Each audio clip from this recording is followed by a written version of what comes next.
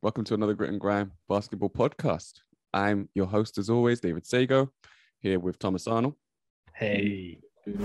And Jose Garcia Vidal. Hello. And we are here for a special to talk about Hustle. Yeah. Basketball movie by Adam Sandler, dramedy, released a few weeks ago on Netflix. This is not an ad, but we will be breaking down the movie, and my thoughts on it are generally positive. Spoiler. So we have a synopsis here, which I'll read. So it's a storyline. The storyline. After being fired, pro basketball scout Stanley Sugarman, spoiler, that is as well, is excited for the first time in a very long while when he serendipitously discovers Spanish amateur baller Bo Cruz. Playing in a park outside Madrid, fueled with newfound purpose, Stanley makes it his mission to groom Bo, in a good way, for the NBA, as he believes they both can make it. Ta-da! Isn't that lovely? Yeah. So it's basically the tale of both of them proving themselves. Sugarman, who's a scout that wants to be a coach, and Bo Cruz, who actually doesn't have the dream of making it to the NBA, but Sugarman sees the talent in him and gets him out of the situation that he's in. So Bo wanted to play basketball professionally, right? But then, so he had a daughter, so that stopped him from pursuing that basketball career in the past, right? Yeah. He obviously couldn't leave the country to go and play basketball because he had to look after his daughter. He couldn't justify it financially. He could have, right? But that's the beauty of the story. Like, they make it really human, and like you sympathize with him immediately, because the guy at 16, 17 decided to stay home instead of going to, and say with his daughter, instead of going to the US, because he did get called by a university or something from the US that they mentioned it, right? Yeah. He does. Sorry. And they humanize him. They show him where he plays and also where he lives quite early. Yeah. I like this, getting into cameo territory, but I like the little Dirk appearance. I thought that was excellent. It was very Dirk as well. I wonder if Adam Sandler actually knows Dirk well enough to have put his type of humor in there, because that was absolutely something Dirk would do. And he doesn't even, it's such a weird situation, isn't it? I think the first unrealistic thing is Adam Sandler being able to catch the bus. Yeah. I have chased a bus through multiple stops, and Adam Sandler, there's no way he caught that bus. Maybe buses, maybe stops in Spain are shorter than we think. Like closer to each other, you mean? There's no way he's catching that bus. Yeah. There's no way. So he would have had to travel faster than the bus. We say this is a drama comedy / science fiction then. Yeah. Okay. I think he was Sugarman half Flash Man as well. So yeah, the movie is grounded in that sense. It's grounded by Bo Cruz's character, because even by the first time we see him, we've seen a bunch of different celebrities, some playing themselves, some not. I don't know if you spotted Fat Joe in that room at the start. Yeah. Emeka Okafor is in that room at the start. Yeah. Have you noticed it? Yeah. He was one of my favorite players, man. But yeah, he's there. So is he actually on the Philly stuff? Yeah, not on the Philly stuff. He's in that room when, I think it's when Philly's when Robert Duvall's character dies. Oh yeah, in the funeral. That's where Emeka Okafor is. And I think I've spotted Aaron McKee, but I don't know if it's Is it on that scene? It's in that scene, yeah. He's in the film for sure, because they say at the end. In the film, I didn't spot him. It must be. I had to go back and look. He looks very different though. Right. Yeah. You missed Boban Marjanovic at the very start of the film. This guy, I think the first scene, he's pretending to be what, 19? 22. His son, 22. Or 22. His son 20. is 12. He's 10 years old. And he's already 6'11". Sure. And Franz Wagner as well, right? Like he's the German Hans, right? Haas. Yes, Haas. It's really cool too. So yeah, we kind of see all of these people that we recognize. I'm not sure they'd be so recognizable to the common person or non-NBA fan. And we also see, I think that's the first time we spot, what's his name, playing the agent. Kenny Smith. Yep. Kenny the Jet Smith. And then I feel like the film sort of takes us out of that world. So it shows us the world that the film opens with him scouting, right? He's scouting Haas and other players. It shows us the world of a scout on the road. And then it shows us the glamorous side of the NBA at the funeral with all the people there to see off Duval. And then it casts us back into the world of a scout. And we look at Bo Cruz's life, and that further grounds the film. And I feel like there's this constant back and forth between how, like, I don't want to keep saying grounded, but how unglamorous it can be before you get to the NBA level, right? For players, for people, for coaches as well, for scouts, everyone involved. All the behind the scenes stuff is very, very unglamorous. Yeah, and it's almost like, you know, when I was watching it, you're like, wow, that sounds horrible, right? The guy lives on the road, never gets to see his daughter. You know, he mentions a couple times that I've missed my daughter's birthday for 9 years, blah blah blah. And just take it out of context, right? So take the scout position out of the movie. If somebody offers you, do you want to be a scout for the 76ers? I would like jump like 3 times in. I'm like, yeah. I start yesterday, you know. But then you see the effort, right? Like, what's the progress, right? Like, and I think that it has to be a factual representation of the actual thing, you know, because the producers, obviously LeBron and Adam Sandler and all the people involved, like, they must have had their say like, yeah, you need to do it like this, and this is how it happens, and this is, you know, the way things are, right? So I think that's pretty cool. Again, it's really grounded, really realistic. Yeah, and it is. I've read an article a few years ago about what it's like to be a scout, both a talent scout and also a tactic scout. So there are also tactic scouts who are on the road all the time, and they go and they watch other teams play. But obviously they get to be in the arenas and stuff like that. But they ultimately don't, like, a lot of the time coaches just throw away whatever the scout says, because during the regular season, you're focused on what your team's doing. It's only in the postseason that those people actually get to really shine, because they're a lot more important. Everyone's a lot more focused on what the opponent does at that time. But yeah, being a road scout, being a talent scout, it's such a ridiculously impossible task, because he said, like, he scouted Haas 4 times, right? And he realized that he didn't have the heart. You do that, you'll make multiple trips, and you can ultimately end up seeing, you might see 4 of their best games, or you might see none of their best games. And it's really just, you're trying to make something out of something very, very little. Like, we talked about small sample sizes, and you just can't judge a player on 4 games. But that's all you had. Like, you can't go to every game. You don't get to interview the players. There's so many things that there's so many pitfalls to the task of scouting.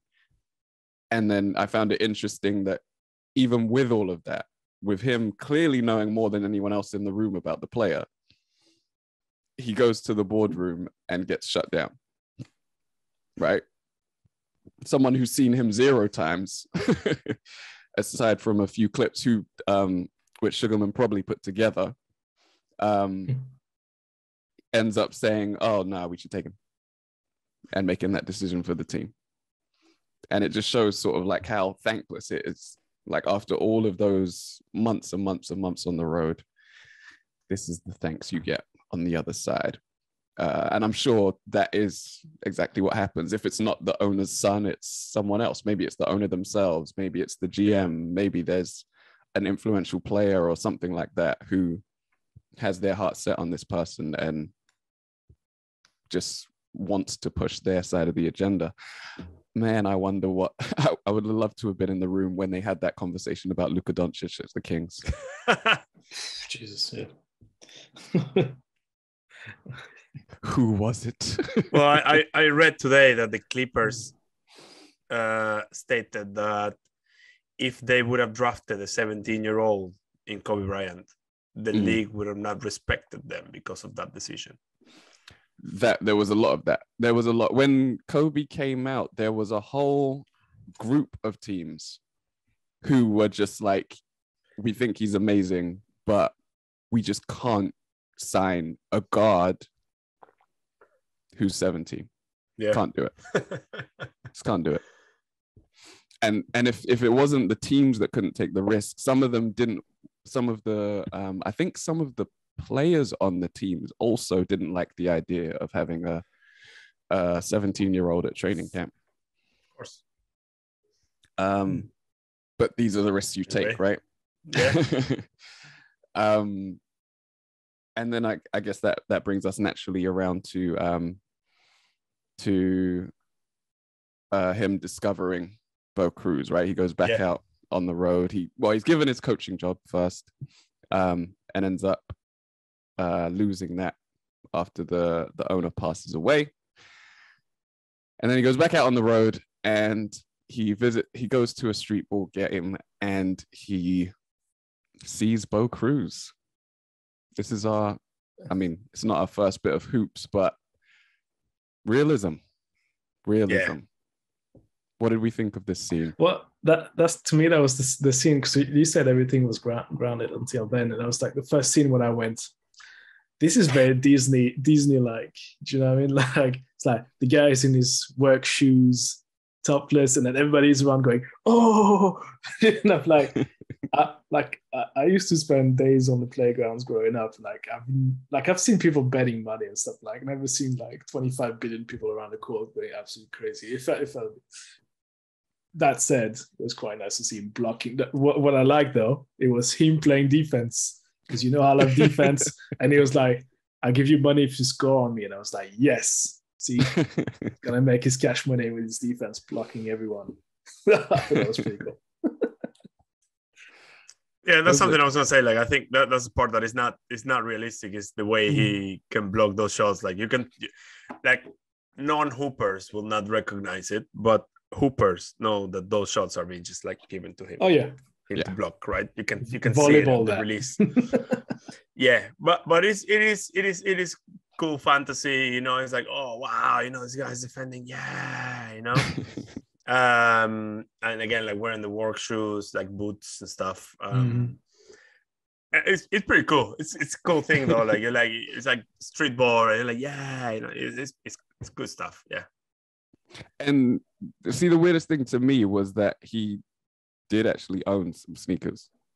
Like later on, they say that he should wear some, and then he just wears them. Yeah, maybe he was coming back from work. I don't know. You can debate that, right? Like, he was just got off work to go play or something like that. Maybe the indoor sneakers, he don't want to wear them outside and ruin them. Yes, that's true. That's his only pair. Yeah, it's only pair. He's got no cash. That's true, man. He couldn't afford to make some from playing. I mean, he seemed to be kind of levels above everyone. What, does he have a daughter or something? Who needs? That's not what the money's for. First, what do you invest your money on, man? Like, what do you spend your money on? 2 pairs of trainers first, and then you can spend it on your daughter. To be fair, that's a fair investment. That's how you invest, right? That's how you get yourself prepared. The work money is for his daughter. The basketball money is for basketball. Exactly. Fair enough. See, you got to reinvest in yourself. And the other thing was the guy he was against was my height.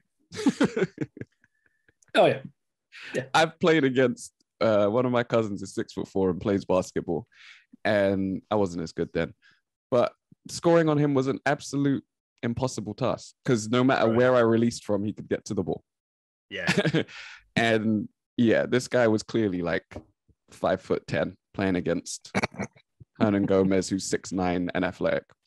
And then my last inconsistency.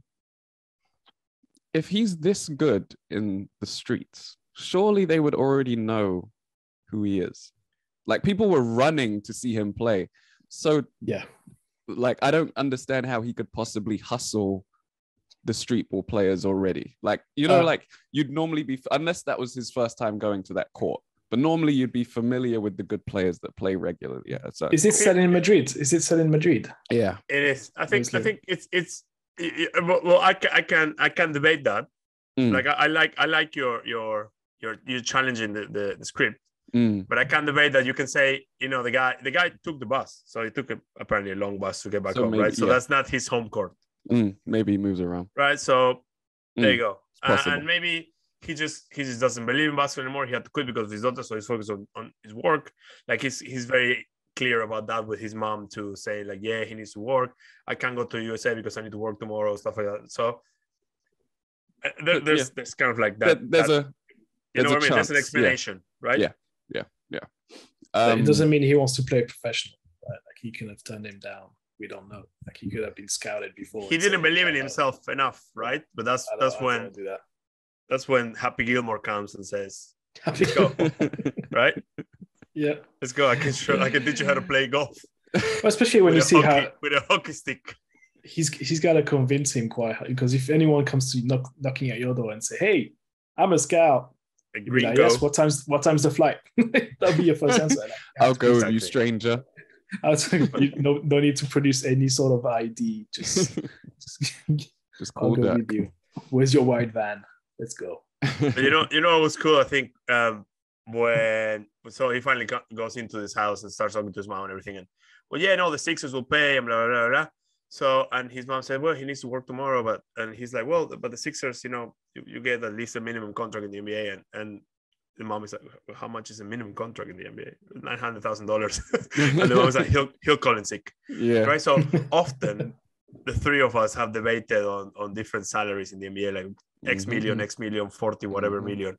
When you compare it to a worker's, right? Like a worker's salary, right? Yeah. And then all of a sudden they say $900,000, the minimum salary in the NBA. You're like, whoa, these guys are making serious dough. Yeah. You know what I mean? Yeah. So I think putting things into perspective there, it was like, wow. Yeah. And where that always blows my mind is when they talk about rookie hazing and how they'll go out, the team will go out for dinner. They'll order, everything off the menu 3, 4, 5 times. And then they'll leave the rookie with the check. And whenever rookies or whatever, people that used to be rookies tell these stories, they're like, and they left me the check. And, I'm a rookie. I'm barely making that much money. And I have to pick up the check. And it's like, you still make enough money to pick up a dinner check. Like, you'll be all right. I'm sure. $5 grand. Sure you'll be good. Yeah, let's say $5,000. Yeah, all right, that hurts, but you'll be all right. You'll be fine. Yeah, and granted, that's not all liquid, is it? It's not net, and you don't get paid at once. Yeah, no, fine. No, but fine. Pay taxes, I'm sure they have a credit card though. Like, come on. Yeah, they're good for it. So he goes to the house. There was something in between I wanted to mention. They fly, right? They go to they have the trials with he wants to try with like actual players. Show him actual players. Some Spanish legends national team and his brother, actually. Yes, funnily enough. and he didn't even recognize him. That's Nah. good acting. That is good acting. That is mad. He didn't say, "Yo, what's up, bro?" He didn't. Hey, bro. Calderon's there. Yeah. Who else? So Willie, Scariolo. Sergio Scariolo, The coach. Alex Abrines. Abrines, Yeah. Who else we got? And they go, and he makes every shot in the workout. Yeah. And the scout is blown away. And again, I'm like, realism. Like, isn't that just a trope from every single sports movie? Like you see, is. like when they he's going to impress everyone. It's like they don't miss a single shot. Like if it's a tennis movie, it's like, oh my god, he's 6-0, 6-0. It's game over. It's always bothers like me. Always bothers me. Same. Like movie, man. In Coach Carter, they never show a shot miss. Yes. Until the last shot. Every single shot in the entire movie goes in. Why do you want to see missed shots, man? It's a movie. It's not. That's how you learn. But compare they don't even how show you missed learn. shots on the highlights, man. Compared to superhero movies when they go for like discovering their talents, their superpowers, and you have to be bad at it first. Yeah, you gotta go through the edit. You've got to go through the. Well, you can argue that this is the first one where they, he gets the shot, but then he fails a couple times actually. They do. So yeah, they do turn it around later. Yeah, they do turn it around later. I'm not. Don't. I enjoyed the film. I'm just okay. Just picking and knitting. I'm knitting and picking. Fine. So he goes to the practice. He does well against the Spanish national team. I mean, as you would as someone off the streets. And he takes him to America. They eventually get on the flight. Philadelphia. They go to Philly, of all places, for this type of story, huh? Underdog story. Someone comes from nothing, makes it to the big time. Where have we seen that before? Rocky? Creed? Philadelphia, that's where. Yeah, there'll be some Rocky. But the funny thing is, and shout out to all the Philly fans that they do say, oh, the fans here are so level-headed and some shots fired.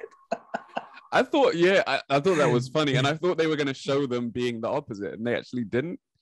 But that was funny. Philadelphia fans are the best, which means that they're the worst. That's the actual line. Yeah, very true. Yeah, they're very harsh, aren't they? They're harsh people, but hey, whips people into shape, don't it? Holds them accountable. So he goes to the glamorous Philadelphia, gets a hotel room with all the trimmings. All the trimmings. We love a lot of steak, cheese steak. How many bites do you take? Just one. One bite. Otherwise, you get fat. Why is you get fat? You don't want to be out the league like Zion. You can still get a max contract though. I believe they're preparing the max. I mean, they kind of have to, but it's insane. Yeah. Anyway, the guys played 14 games. It's funny because there's two discussions around the hotel room, which is eating one bite of food and then the porn. The Pringles. The Pringles. Okay, the Pringles, the porn, and the burgers, basically. Yeah. But I was like, is he doing the same thing whilst watching the porn movie? Like he starts and then just stops. He's like, ooh, that's just one. That's it. Oh my god. Hey, I've got weird questions going through my head at all time. Yeah, I see that. Feel free to skip. And edit. And he tries to deny it. Like, okay, like it's who like it was wasn't in your me. room? It wasn't me. And yeah, so gets the hotel room, does that. Almost the first thing he does when he touches down in Philly, he spots a court. I thought that was very street ball hooper-esque, right? Mm. As someone who loves the game that much and is used to just playing whenever they want to play. Yeah. He obviously sees that there's a court and he's out there and he's hustling and he's earning little scraps, still wearing his outdoor trainers, his outdoor work boots. Timberlands. His Timberlands, which is more New York than Philly, let's be honest. And he goes out there and he's hustling, and Adam Sandler gets him off the court. And it's a reminder for anyone that isn't aware that it's never a good idea for NBA caliber players to be playing streetball. No.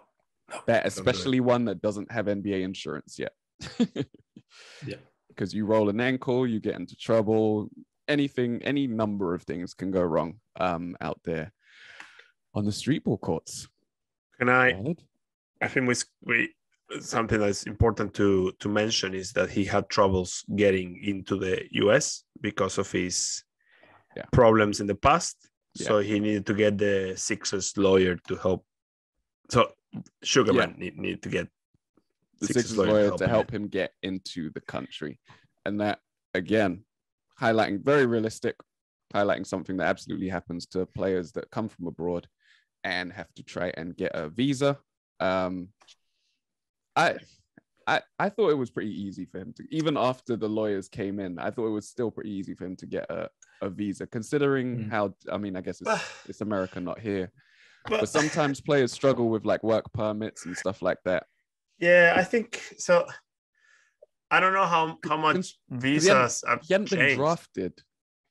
He hadn't been drafted. Yeah, fair. But once you have your visa, you're in. Almost, it's like what do they care about what you did in the past? You got your visa. You don't get your visa if you did something in the past, right? If you have. I mean, I got stopped a couple of times because of my name. You know, it's pretty common in Latin America. So they thought I was a drug trafficker or something like that. Right. But I can see that happening. Like I see it. You know, I think it was all right. Yeah. And then so he eventually gets in, but that's obviously where the team is flagged up on what's going on, right? They realize that he's been brought over. There was a phone call where the new owner, the old owner's son, said, "Nah, we don't want him. Don't bring him here." And he had brought him anyway. Yes. It turns out it was an assault charge that he was struggled to get in for, and the assault charge was after his baby's mother's boyfriend wanted her to gain sole custody of the child to get money from the government. In order for them to get money from the government for having a child. And Bo said, no, only I will get money from the government for having a child. And he said it with his fists.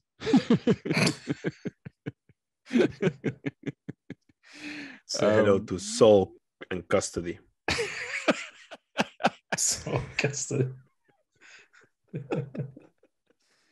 And I guess that won him the court case, clearly, because he still has the child. I don't know how that happened, but hey, here we are.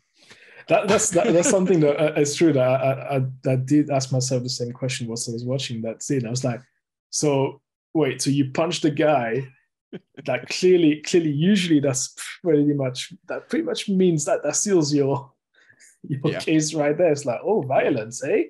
Goodbye. Yeah. We will take the judge was like, yeah, I like the fighting spirit, son. Gotta. That's it. And so he keeps custody, clearly. But it's a really good scene, actually. I think it was one of Hernan Gomez's better scenes, acting wise, in the car, talking about those emotions and those feelings. Yeah, he actually had to do some real acting, not like that bum LeBron. Yeah, he was decent though, decent actor. I think overall, like way better than any other basketball players that I've seen in the past. I think this is where my hot take on WhatsApp. This is what I was referring to. I had a strong Eminem vibe, and if you don't know what I'm talking about 8 Mile. Right. Where he's playing himself. no, when he plays himself, like the whole movie, both Eminem and Gomez, they have the same face, which is Gaunt and poor. it's like blue steel. What's that face Like, again, please? Can you show me again, please? I can't do it anymore. It was like I'm like, I mean, granted that neither of them are actors, right? And like you can't. It's extremely hard to be a good actor, a decent actor. It's like it's not given to anyone and everyone, right? You can't just proclaim yourself to be an actor. So I was looking at it and I was like, that's Eminem right there. So like I remember watching 8 Miles and I was like, this is the same shit. Like it's him sitting there on top of a couch just going. Because life is hard, man. But again, I'm not judged. Like I'm not being that harsh on it. And I was like, yeah, okay, he actually did a good job. Like I also said, like in the car, it was actually quite good. Like when overall when he had to cry, yeah. It's a hard thing to carry, you know. Like you can't. It's very hard to show emotion on camera. It's very, very extremely hard. So he did a good job. But I just like this. There were scenes I was just damn. Come on, be rabbit. You out of it. Be a rabbit. Yes. So yeah, that was one of the better, more emotional scenes. And then that theme pops up again a little bit later, doesn't it? But before that, he manages to get. I mean, the team say that they're going to reject him, but he manages to get into an open run, doesn't he? With some prospects, some draft prospects. Most of them were from Thingy's draft, Edwards draft, right? Anthony Edwards draft. I assume that was where, because a lot of the players that were playing with them were also part of that year's draft class. Anthony Edwards' character becomes the main protagonist at this point, or the protagonist for Bo Cruz's antagonist for Bo Cruz's character. Sorry, Anthony Edwards. Hey, yeah, puts in a great performance. Right? That was the only clip I had seen before watching the film. It was that scene where he's at the start and he's like, "Oh, they call you Young Bull, right?" And then he says, "Well, I'm going to be the Matador," and all of that stuff. And I thought he was just excellently cast as the villain.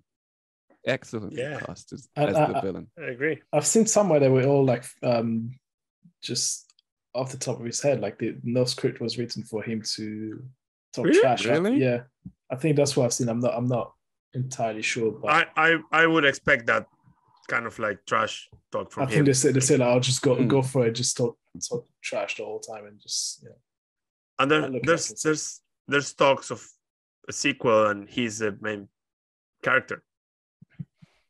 Oh, really? Yeah. Of his his actual career.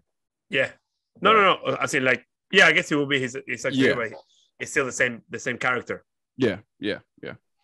And it doesn't have his name here. Why is he so far? I can't remember the name. Order.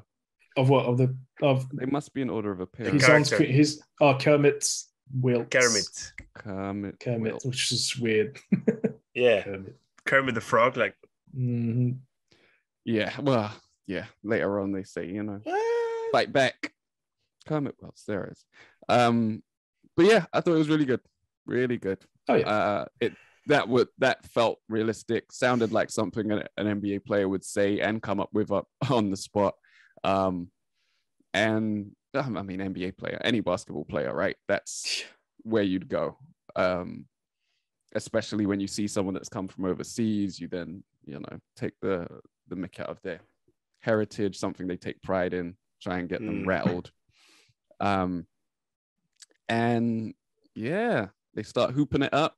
Boom, everyone makes shots. Yeah. Until they don't. And he gets in his head, says some things that push him over the edge. And he just totally loses his game and falls apart. And that's it, right? From there, they no longer have faith in him and his ability. Yeah. Oh, wait. Now I'm confused. Yeah. After this is when Sugarman. Was that before or after the combine? Or that was the No, combine? no, that's way No, before. Way before, that's right? before. Yeah. It's an open, This is the first open run. first open run. He doesn't, yeah. Then Yeah. and The combine is later. yeah, that's when Happy Gilmore quits and Yes. and says to Kenny Smith, "Can you please get him into the combine?" Into the Yeah. combine. And then they've got 6 weeks to get ready, and this is where all the hustle starts. the Hey, hustle. What did we think of Kenny the Jet Smith's performance as I think it was I good. think it was good. as Agent I liked it. Leon? Yeah. I like them. Convincing. Head of I forgot that he was Kenny Smith. So that's how good like he was with it. And I was like, I forgot at one point I was like, I'm actually watching Kenny Smith because with Cruise Missile, I was like, yeah, I know, I'm watching a basketball player for real. But like with Kenny Smith, I was like, oh yeah, he's believable in his role of. Well, he's been in front of the camera for a while, hasn't he? Yeah, he's got some practice. It's an entertainment show for sure. Yeah, and let's face it, like their show inside the NBA, they're barely analyzing games. They're just having fun, 4 dudes having fun. Yeah. So, but that's still not acting. It's entertaining for sure. Fair. But it's he still had to do a bit of a job in that role. And yeah, so old what's his face quits his job. And then we start the hustle. And I have to say, as far as Philly exercise montages go, this was the longest montage. Jesus. It was a long montage in movie history. He was really hustling.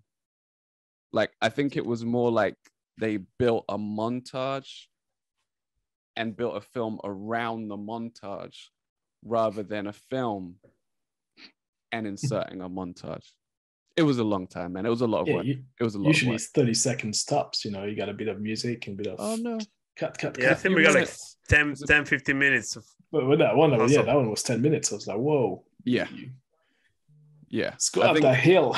I think the longest one is out of the Rocky films anyway, is Rocky 4, which is like there's no I think there's actually 2 in that film. That's cool. There's 2 montages in that film, but yeah, I think one of those is like 2.5 minutes, 3 minutes.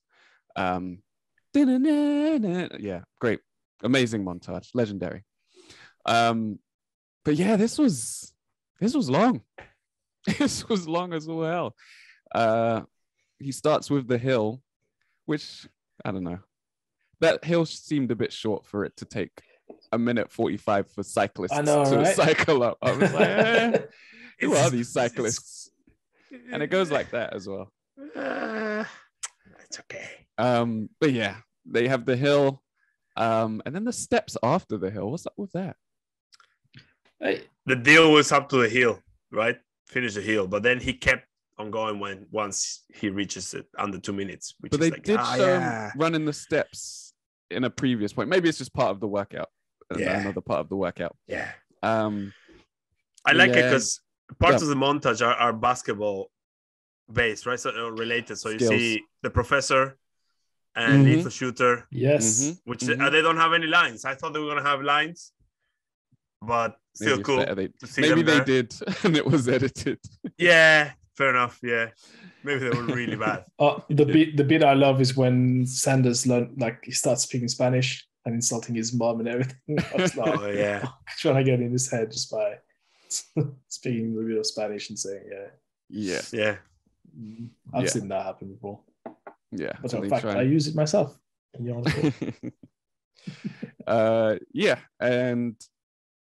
So some of it is basketball. He's showing off his handle. I didn't know he could handle like that. But when I see stuff like that, it always reminds you that actually these players only show off such a small percentage of what they can do. Yeah. Because they have to fit into a team construct. Yeah. Like they can all handle, they can all shoot. They can do way more than they are asked to do by their teams on the court. Which reminded me of of a lot of discussions I had with young street ballers that were thinking, oh yeah, I can make it in team basketball, like organized, professional. I'm like, no, you can't, because your skills are coming from the freedom and creativity you have and you can use on the court. Once you get into that team system, you're specialized, especially like in early 2090s, like you were specialized into one, like you had that one role, right? You're a 3-point shooter, you're a defensive guy, you're center, you're point guard, you're assist. But none of that could translate. None of your skills can translate to. It's not transferable. Like, or you're gonna have to give up 90% of the game and focus on one thing, and maybe you're a good shooter as well as a good street baller, and you're just gonna be asked to shoot, or the coach is gonna take you out, right? So you're gonna get frustrated and you're gonna come back to street ball. So that it's not an easy transition, is it? Yeah.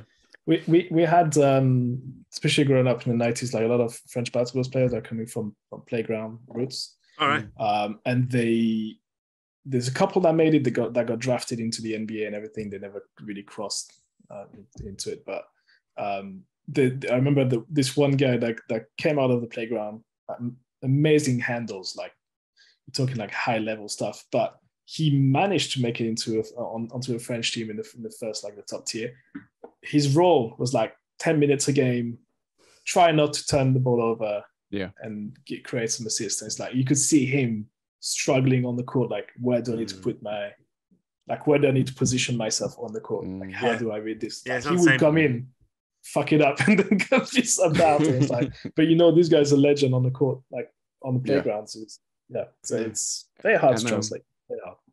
And Ayo, who was in the film, but I don't remember seeing him at all. He was in the end credits. He is someone who had tried out for the Boston Celtics in the 2000s. And apparently at the time, I don't know if this is still true, but apparently at the time, no one who had gone to those kinds of open tryouts for an NBA team had ever made it to the NBA. Wow. And he didn't make it either, but no one had ever made it. And they get you to do all kinds of things. I don't know if you've seen like, it's some of the similar things that they were doing in this, minus the technology, obviously then, but but it's like you have to like dribble, and they'll ask you questions or ask you to say certain things, like things about the alphabet. They'll ask you to choose numbers. They'll ask you to do all kinds of these things while you're doing your workout, right? While you're dribble, left pass, dribble, right pass, dribble, like you're doing all of these very real basketball drills, but at the same time, they're trying to see if you can concentrate on something else while you're maintaining your physical ability. We had that when I was a kid playing, when I was about 12, 13 years old. We used to have those drills when they used to ask you to dribble, like do a bunch of dribbling drills going up and down the court, and at the same time you had to either say the alphabet or count up to 30 backwards. It's impossible. You're dribbling, you're doing stuff like 1, 2, 3, and you're like, I think we often underestimate NBA players and their actual skills and ability and fundamentals. Like it's often said that NBA players that they're just talented or they're just athletic. Like, no, these guys work really, really hard as well. You know, and they're really smart as well. Like basketball is a sport that requires a lot of intelligence, I think. It's funny you said that, because it's actually good. It's my own personal fight I've been having for like freaking 20 years now. When everybody say like just NBA players, I'm going to say any professional player. Anyone that is paid for it is like, 100%. You know how we always discuss, or people discuss online. It's like, oh yeah, this guy's not in the NBA, he's trash. And like, have you ever played? Do you remember, Dave? Like, there's a couple of sessions where we used to play on Thursdays. Like there's a couple. I don't know if you were there, but like there's a couple of times where you had guys that were from like not even professionals in London, but like in the second team, like the reserve team, D1, right? They used to fuck everyone up. Like the dribblings, the shooting is. You look at them, you're like, there's nothing you can do. They're like, there's us. And then there's them. Like, and they're not even like they're semi-professionals. They're like gods compared to you, right? Or not even semi-professionals, right? Oh, not even.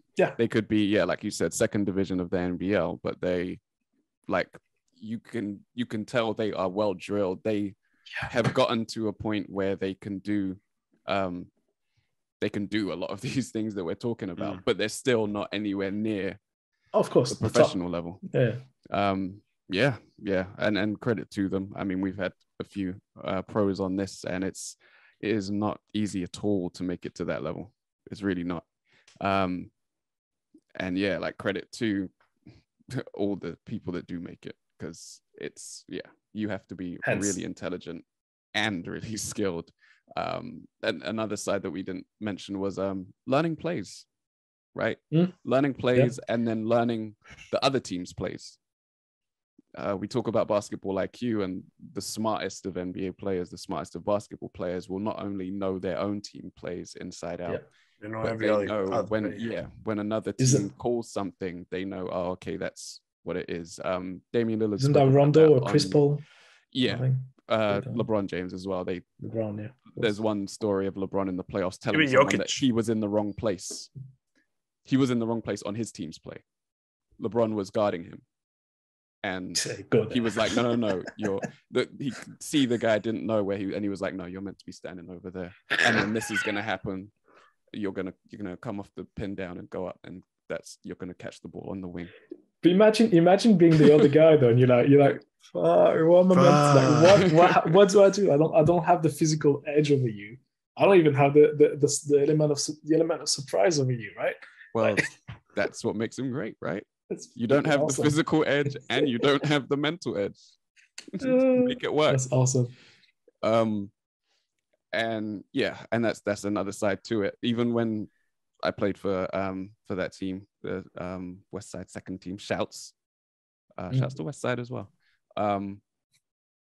There were players that we played with that we wanted to recruit, and they had the talent, but they couldn't remember the plays, or they couldn't even like bring themselves to learn the plays. And it's like that kind of stuff just gets weeded out early. Even that was Division 4, the lowest rung of the National League, the NBL. You can't make it anywhere without having the smarts up here. I agree. Yeah. But yeah, that was the longest Cami, the longest montage. You need a montage. Take it to the limit. Yeah. You need a montage. Was that in South Park when there was laughing? Montage isn't it Team America? Team America. Yeah, Team America. Both you of need them, a montage. Yeah, both of them use That's it. brilliant, man. Yeah. We need to discuss Team America. Not on this pod, but somewhere. So I got you. We'll do that. Matt Damon. So yeah, he does his little routine workout. He has his shooting drills, the handle, the pass through the tire, the moving tire. That's a good one. That is a good one. He has his little lights on the wall, the little tap tap. Sorry, Bone Collector is on it as well, isn't he? Yeah, he is. Street Ball Legend. Yeah. Oh, nice. Yeah, I don't know when they showed the Street Ball Legends. Around the same time as Lethal Shooter and the Professor. Oh, so they were part of the montage scenes. Yeah. The montage. Because Professor teaches him a little dribble, couple dribble moves. Yes. Which he'll never use. And Lethal Shooter, obviously, the shooting. Because he's not in the NBA anymore. And then eventually, he gets cut from the he doesn't make the combine because the Sixers owner goes on TV and talks about his assault charges. So he sabotages them. Yeah. And he's heading home. No, that's it. Yeah. So he stays, they sabotage him, he doesn't make it into the combine, and then they decide, We know how to get him into the combine. Social media. Yeah, yay. Make a The challenge. challenge. Yeah. Who you gonna call? Who you gonna call? Social media. Dr. J. Hey. Dr. J. So he makes a viral video, and then they start this challenge. He goes back to his roots, you know. Yeah. He goes out on the Defense. streets and challenges these players, challenges them. And then eventually, who decides to challenge him? Philly's own Tobias Harris. Tobias Harris, playing himself. What a hell of a performance. I mean, he Yeah, it was all right. does he win the game? I can't even remember if they even Yeah, show he wins. the result. Tobias Harris wins. I think that it's just irrelevant whether who Yeah, wins on that one, because they're both scoring in and out and they're both Yeah. dunking. Like it looks cool. Just two NBA players playing, right? Like that was the point of the scene. Yeah. That's when you got Fat Joe as well. Isn't Fat Joe in those kind of around there? No, I thought he was earlier at the funeral. Maybe they show him again a second time. I think he's out again. Yeah, Right. I might be wrong.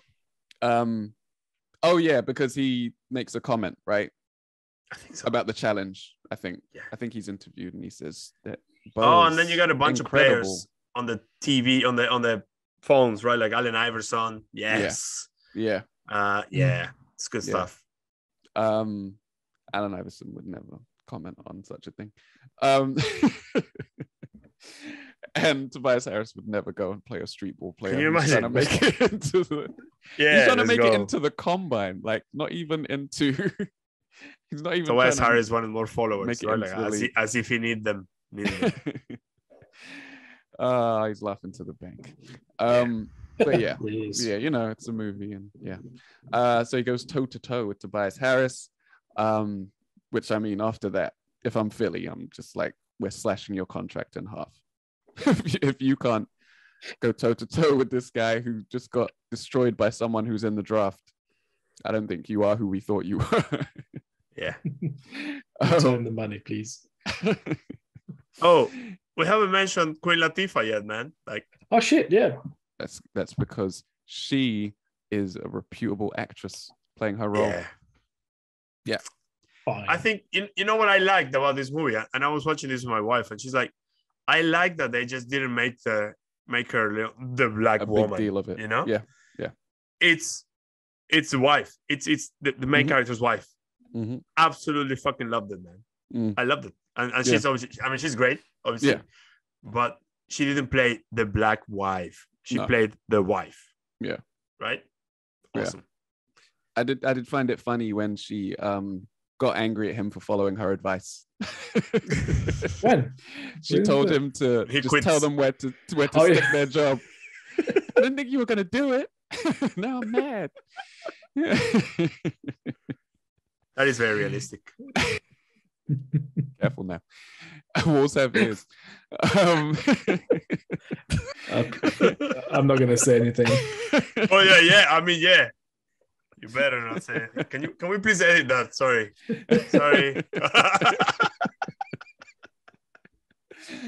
And so where are we up to now? Oh, the bow challenge. It works. And and Boa they get challenge. they I think that was get it, right? The him. boa. Oh yeah, because he's a snake and he'll constrict around you, lock him up. And again, defense, Tom. Defense wins championships and Defense gets into the combine. spots at the combine. So they go to the combine, and sorry, the combine just reminded me of the jump thing when you have to hit the little sticks. I forgot when he played against the Spanish guys, and he jumps and hits all of them, and they're like, "Oh!" Look who they've got there, man. None of those guys can jump. So anyway, he goes to the combine, goes through all the drills and whatever. You do all of the run forwards, run sideways, run backwards, 40-yard dash, blah, blah, blah, blah, blah.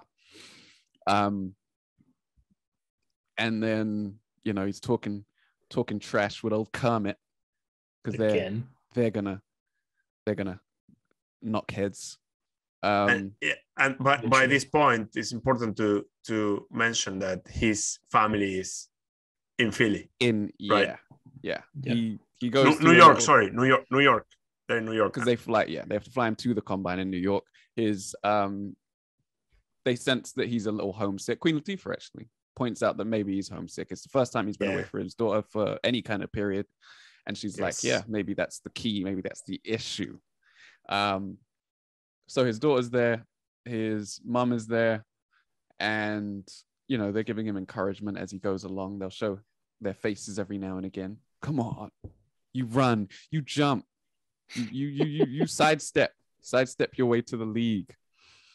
And it shows, the agent there, the owner, Lil Duval. Duvalito. And because he's little actually as well. He's quite little. Yeah. And they did that on purpose just to make him sort of like an annoying little character. And yeah, they're showing him go through all this stuff, and then it comes time for them to get on the court and show what they can do. They split the candidates up, and it's time to revisit the earlier scene. We've come full circle now. And Kermit's like, yo, I'm gonna step on your neck, Boa. And they go at it. A lot of one-on-one. Did you guys notice that? They would show like a screen, and then they would just give me the ball. Yeah. And all the other players don't really want to win the draft. No. They just want to pass the ball to these two guys. Yeah. Because they know what their role will be in the NBA. Not to play basketball. Only garbage time. And yeah, so they go one-on-one while playing 5-on-5. They're out there making shots on shots. Yeah. Also, they would ask for a screen and then just go one-on-one anyway. So yeah, they go in, they're scoring back and forth, and Kermit's trying to get in his head, but this time it doesn't work until spots a weakness. Until he crosses all of the lines.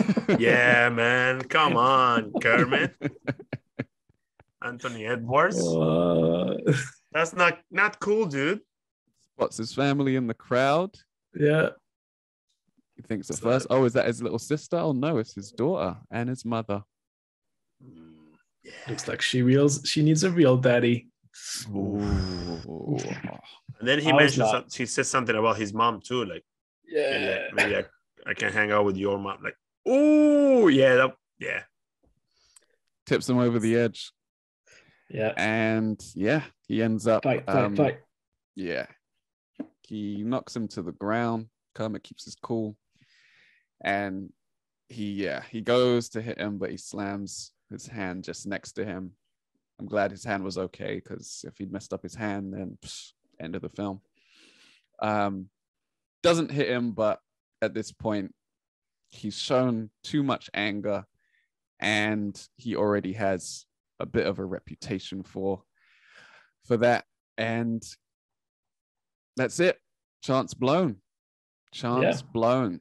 They go to the airport. Sugarman is his new daddy.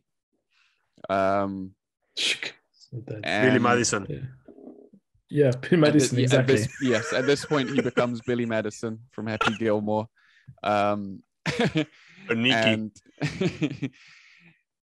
you can see that the relationship has meant something to him. Yeah. Acting check, Tom. That was good. That was a good time. Look away and the turn back. No, that was a good, solid. And then he blocks it. Blocked. Oh. That's cool. Yeah. No, he acted very well, because you could see like tears coming up as they were saying goodbye. Mm-hmm. I don't think it was a acting problem on that one. It was more of a script when it was like, when he took the shot, then when he blocked him, I was like, there was something else you could have gone for. Not only basketball players watch this movie, right? That's for the masses. I liked it. Me too. I enjoyed it. it just showed a bit of the camaraderie Yeah. that had been Oh, built no, over the time. I'm not saying as in terms of gesture. His shooting motion wasn't good though. He was weird. Oh, come on, man! What are you analyzing here? That was Adam Sandler though, right? He's a golf player, man. Well, that's it. True. No, True. he plays basketball. I know. I think he could take you, Tom. Of course, he can I actually. think- No, play yeah, really he would. good He basketball. could. Yeah, absolutely would. You should set it up. The Tom challenge. The Tom versus Sugarman challenge. Yeah, I tell you what. Let us go. If Adam we'll get Sandler listens to this, I will challenge him to a one-on-one. Can we tag him, please? Tag him. Let's Come to let's London, tag Adam. I'm Sandler gonna clip this. will bet. Tom will bet you his house that he can beat No, you. I don't have a house. I live in a flat, so it's okay. His but I flat. will- His flat Yeah, my flat. and his daughter's university tuition. My apartment. Yeah. Adam, my apartment. So you want to call it? And what we'll do is we'll get you to play against all the British actors in an attempt to get him to bite on a challenge, just like Bo did. Sure. No. But if you challenge. win, we get all the Billy Madison fortune, yeah? We. To. Just involved, right? Like, I'm his agent. Like, I'm the scout. I'll get you ready, Tom. We'll have a montage. Yeah, probably you would. We go to the Actually, we Bantam court. could. We go to the Bantam court. Rented, Make me like sweat. 2 hours. 2 hours every 3 weeks should be enough. Yeah, I'll get Let a me sweat tire over asking. and a stick to roll the tire with. Yeah, when are we? 4th of July is when we record this. Adam, you got 6 months. 6 months you learn in the UK. I bought Yeah, a court. In 6 months, if we rent the court like once every 3 weeks, should be enough to get you shape. No, I need a weekly top up. I can't. He'll get more unfit. Yeah. If that's possible. I don't know if it's possible to be more unfit. But anyway. Oh man. So where are we? That's it. It's over. There's no hope. He's failed as a man and as a player until Leon calls. Who are you going to call? He says 22. Deuce Deuce. That's his nickname. Yeah. Can you get your man to this workout? We got a closed private workout with NBA hoopers. And coaches. Can you get him there? And GMs. And he says, it's too late. He's on the plane. And he says, well, has the plane taken off? And then Adam Sandler says, no. And then he runs through the airport. And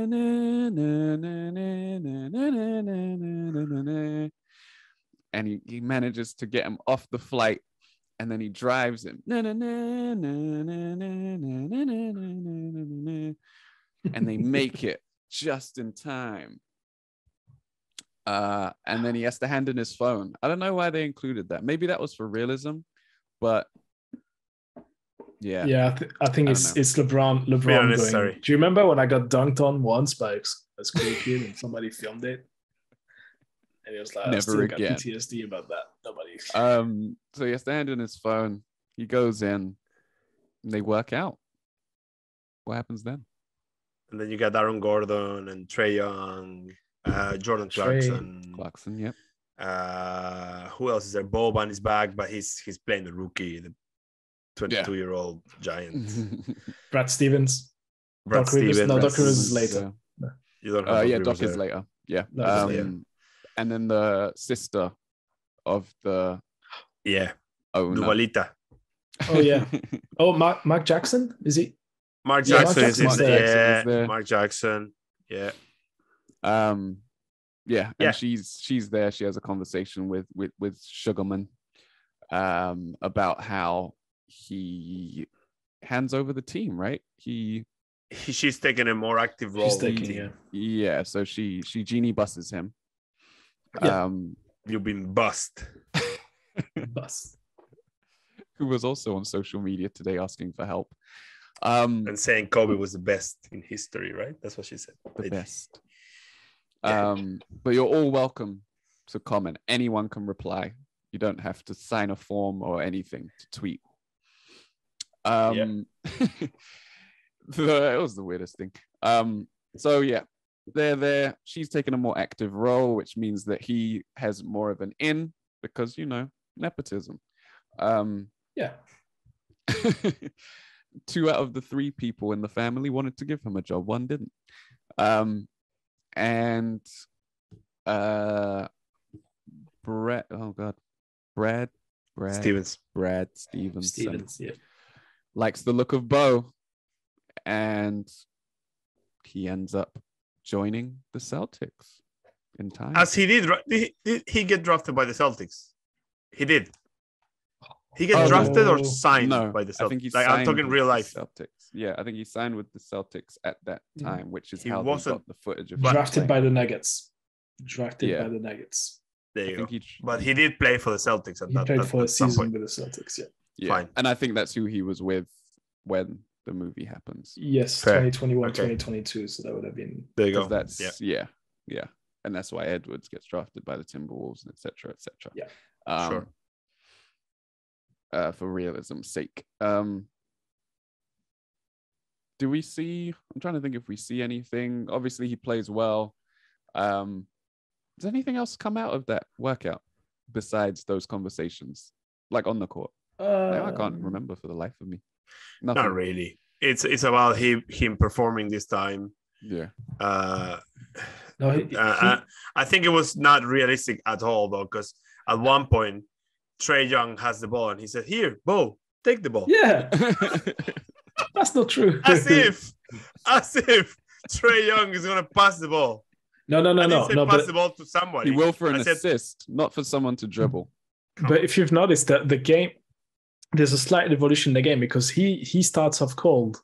He misses all of the shots.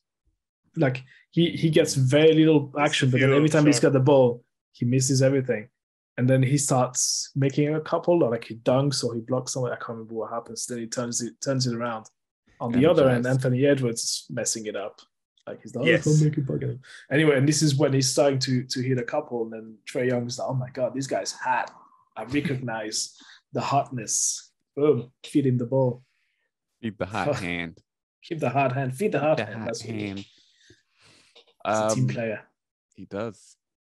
Doesn't even pass it underhand. I feel like that bothered me. He says, no? come, here you go. Play. Grab it from. He's not even passing. He's like, "Yeah, take it from me." It's like, yeah. Is that real an assist? I don't know. Can't have that. Oh, it would count today for sure. I can't. Oh, yeah, today. Yeah, and he makes the league, and that, therefore, in turn, vindicates Mr. Sugarman. Yeah, as a great scout. Ta-da! He's now, and he gets brought back as a coach. Yeah, coach. Yeah, on the back bench for Philly. Dark Rivers. I like Dogman. Like, he's good.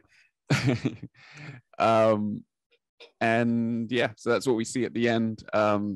Obviously, Philly. I don't remember which arena it was in, but Philly plays. It's in Philly. Boston. Okay. Yeah, in Philly, because they're coming out of the locker room and he has his office. Wife is there. Yeah, right. He's got the office and his wife's there. The office. So, yeah. So Philly plays Boston, and they get to shake hands on the court. Oh, the tattoo, man. The tattoo. The tattoos. We missed that bit. That's an important bit. The tattoos. True. So chest and arm is for his mother and his daughter, and the other side is for his dad. Just wasn't empty. There. Empty, no tats.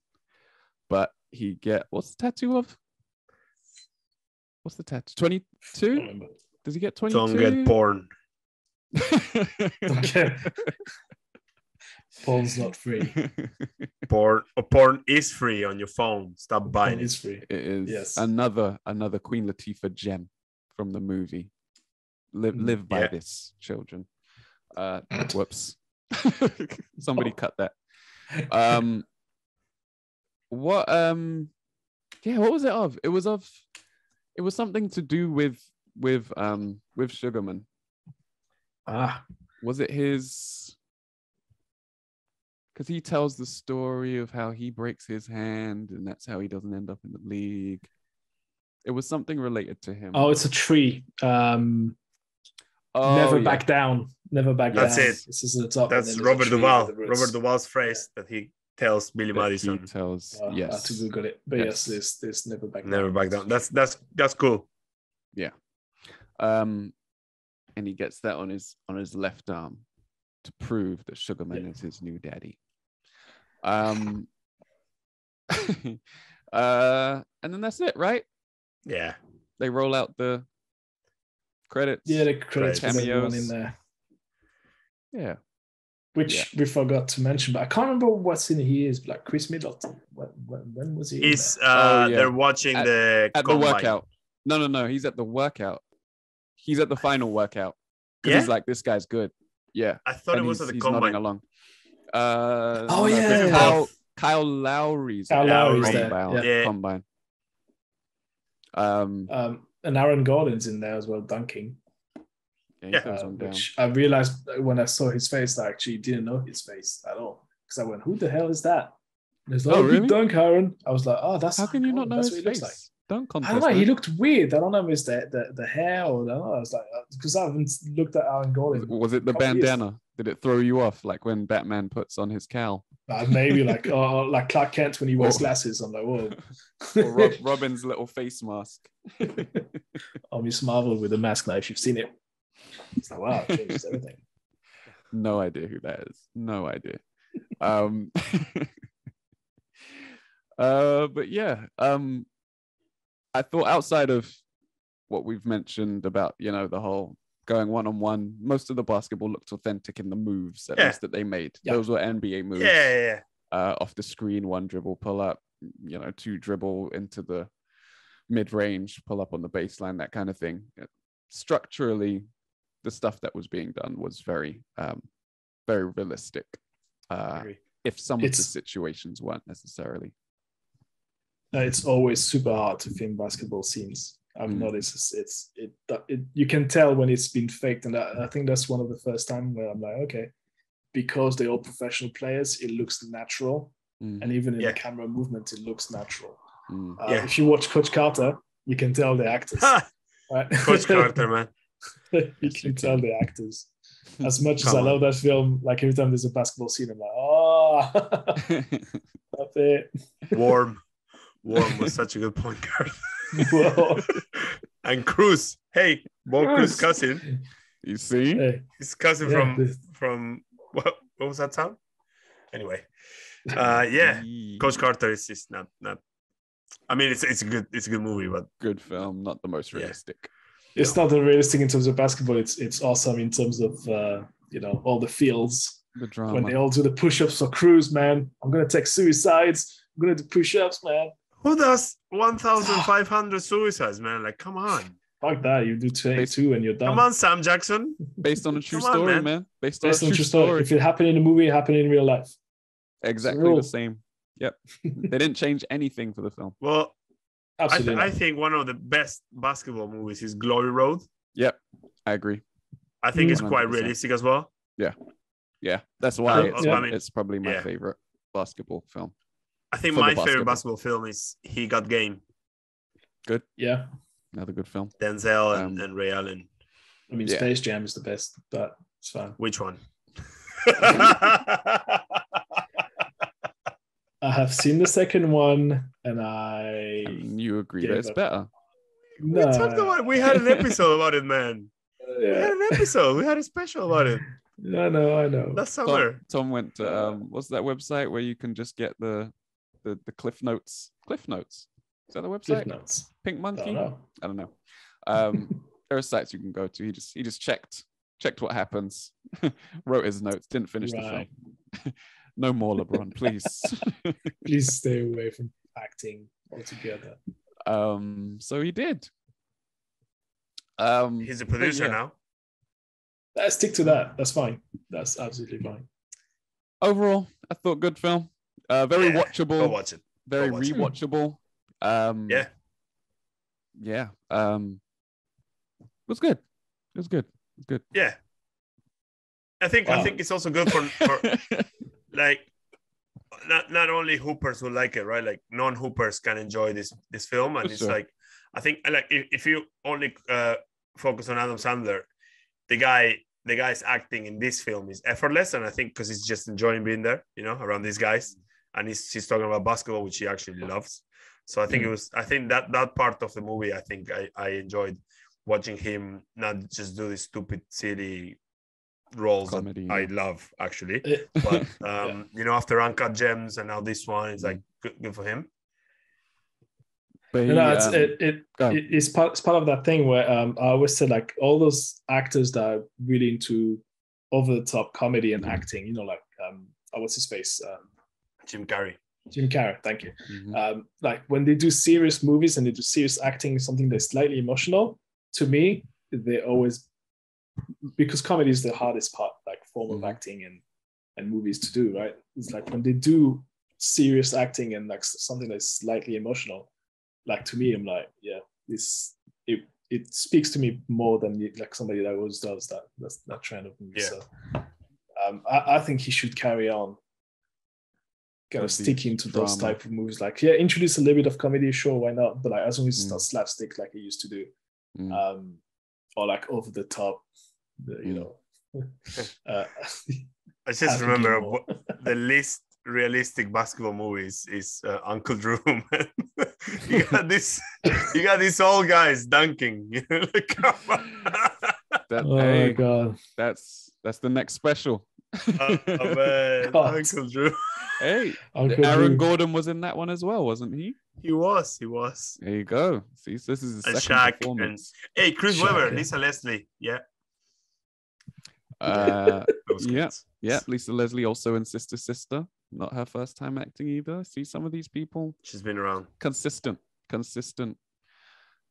performers. But yeah, I think we're done here. Unless you guys have any little tidbits to pick up on. Good movie. Go watch it. This is not an ad. This is not an ad. We're not paid by Netflix just yet. Did you ever get to your second hot take? First hot take was the. I said a couple, but I was lying. It was just that one hot take, which was. I was trying to big myself up, but it didn't work. My face. That's fair enough. Well, my second hot take is I can take Adam Sandler and Adam. See you in 6 months. Oh yeah. Can we please tag him, Adam?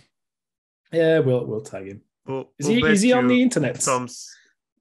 I'm sure we can get him. I know a guy who knows him. His name is Leon. Leon, is he an agent? Yes. Is his name Kenny the Jet Smith? Is he Kenny? Yeah. All right. So we will tag Adam Sandler, and to see us tag him, you will have to go to @GritandGrime Pod on all socials.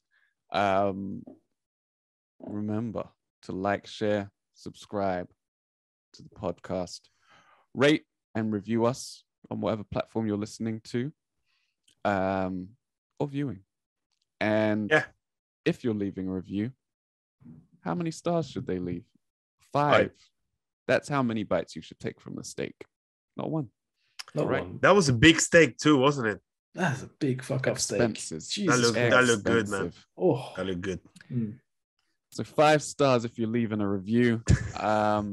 I've been David Sagoe. He's been Thomas Arnal. Goodbye. He's been Jose Garcia Vidal. See you later. And we're out of here. Deuce, deuce.